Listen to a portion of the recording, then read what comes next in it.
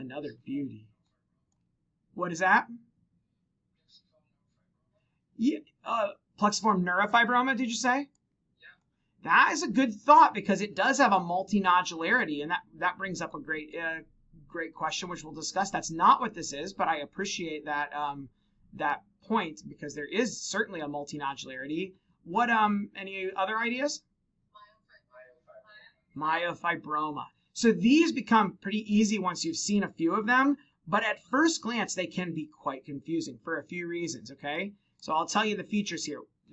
Another biphasic tumor. You have these nodules, okay? These nodules are called myoid nodules because they're supposed to be kind of myofibroblastic or muscle-like, even though these tumors usually express actin but not much desmin, or no desmin usually in my experience. But this one, you can kind of see how they look a little muscle-ish, myoid, because they're kind of pink. But a lot of times, the predominant color of these nodules is blue. So I think they can be so blue that they look myxoid, or they even look chondroid. Pseudochondroid is what I like to call it. I think that I've made that up because people always talk about them being myoid, but I'm like, most of the time when I see them, they don't really look myoid. And I've had people send me biopsies of myofibroma thinking it was a myxoid tumor, or thinking that it was a cartilaginous type of tumor. So I think that this kind of myxoidy or chondromyxoid looking nodularity is often the case, that the pink gives way to blue. So don't let that confuse you. And then in between these nodules is cellular substance filling the space between the nodules. Let's go out here and look, because this is where it looks really nice.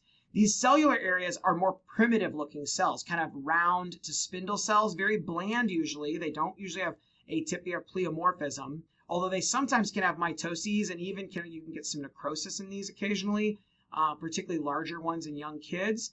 And these are basically like kind of pericytic cells, kind of similar to the cells you'd see like in a glomus or a myopericytoma.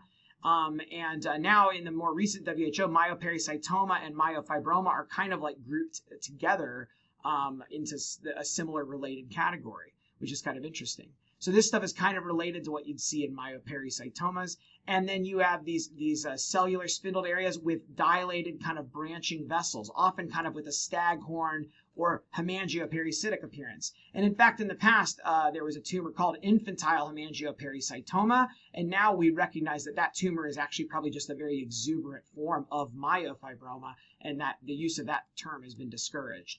So in any case, that's what you're going to see. These multiple myoid nodules, often with a kind of bluish pseudochondroid appearance. And then in between the nodules, this cellular zone of spindle to round cells with branching dilated vessels.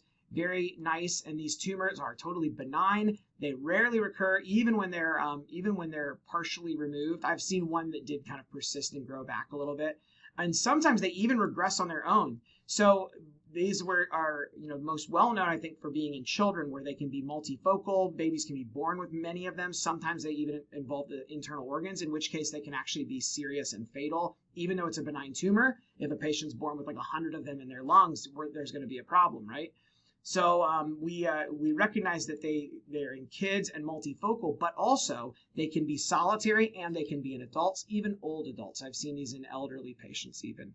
Usually as solitary lesions, although occasionally I've seen adults with like 2 of them or something, which is always kind of interesting. So a real good thing to recognize, benign and beautiful. And let's go back to the point that you made about plexiform neurofibroma. So I see exactly why you thought of that, and I think that's really important that you bring up, because a lot of times when we look at a plexiform neurofibroma, the first thing that strikes us is its multinodularity. All of those twisty infiltrating nerve trunks, when you cut through them, they look like multiple nodules packed together. So the thing is that a lot of other tumors are multinodular, but not truly plexiform, not that three-dimensional bag of worms look.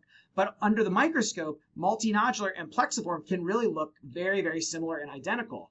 And it can lead us to call things that have a multinodular appearance and get them confused with plexiform neurofibroma. I would say that the one thing that would help in here, this stuff could look a little bit like what you see in neurofibroma, kind of irregular, haphazard spindle cells. The cellular zones out here are a little bit unusual, although diffuse type neurofibroma can get sheets of round cells sometimes. I got a neurofibroma video on YouTube that's kind of long, and in there I show a case, I think, of a diffuse neurofibroma, and that can be very confusing for people. because of the round cell kind of look that they have sometimes. But in this case, though, I think that the look is a bit different, but the multinodularity could really confuse you. And it's these nodules that I've found give people the most trouble when I've had myofibromas sent to me in the past.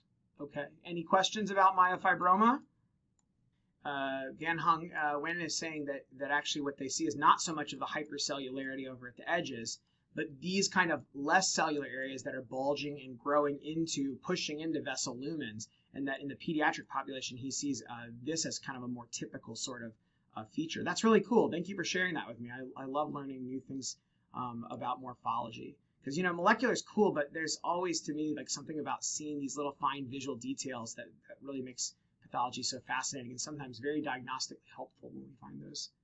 Okay, so what's number 5? Let me go over to the other profile. I think it's better. Yeah, this is just another example of myofibroma. See, sometimes I trick you and put the same thing twice. This one looks a little different than the last one, right? It does have some of that myoid nodule, but certainly not that. It doesn't look quite as like strikingly biphasic.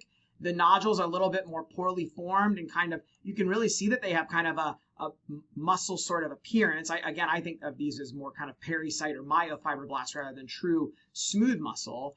And then sometimes the nodules can be kind of smaller and kind of poorly formed. I think that those can be a little trickier to recognize. But again, you get the kind of branching, clefting, hemangiopericytic type staghorn vessel growth and some vascular channels in here that are kind of tangled up in the mix of it. So that's pretty cool. So just two different kind of flavors, and then a bit more of that looks like the nodules kind of in the last one. Okay. And I guess this is more of that kind of pushing growth, kind of looks like it's growing into the lumen of vascular channels that Van was mentioning.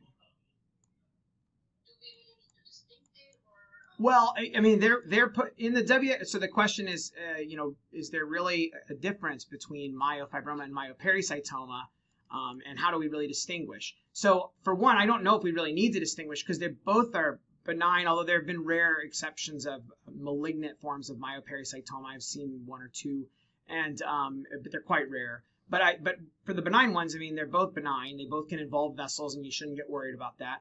To me, I think the difference that I think of is that I think of myopericytoma as being composed pretty much entirely of this cellular round to spindle pericytes, and it often has this whirling, swirling growth around vascular channels within the lesion, and it doesn't tend to have these kind of hypocellular myoid nodule areas. I feel like when I see those myoid nodules, that's going to point me to myofibroma.